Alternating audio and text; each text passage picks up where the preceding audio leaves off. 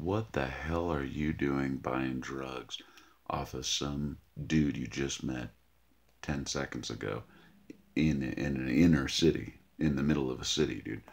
You don't know them. Don't bullshit yourself like you got the streetwise to identify what's going on. You don't know.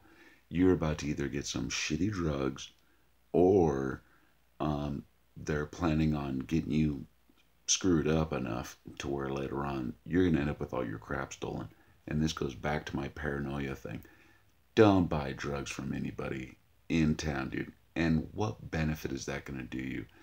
Unless you got a good, unless they end up with good contacts, and you get some rad drugs off them, and they turn out to be legit. That'd be really fantastic. But otherwise, don't talk to any of those people. Don't buy drugs from any of them.